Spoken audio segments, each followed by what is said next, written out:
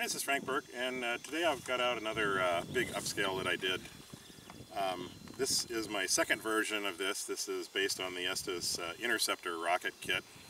I've kept the basic wing shape, but made it bigger and adjusted where it's located for balance. This is designed for the 29mm H13 longburn motors that Aerotech makes. And this uses a lightweight 4-inch BT101 body tube. On this one, I had some initial problems with my first design where there was some flutter due to these pods that were on there and where I had placed the spars, and I was able to fix that with some additional stiffness and changing the pod design. On this one, I made the wing stiffer, putting double spars above and below the wing as far forward as I could, so when the wing tries to bend it doesn't twist as much.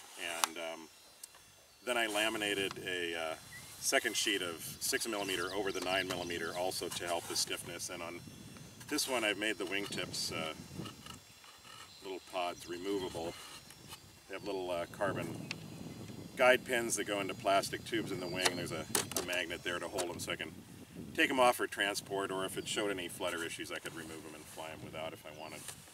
This uses 9mm for the tail surfaces, and laminated 12 pieces of 9mm with 3M77 spray adhesive for the nose cone, and then it's laminated together, and I shaped it on using a big bread knife to rough shape it, and then a belt sander, and then fine sanding, and then add the little cockpit and covered it in vinyl. This is about 62 inches long, 35-inch wingspan, and it weighs right at 35 ounces ready to fly. The motor's about 7 1/4 ounces of that.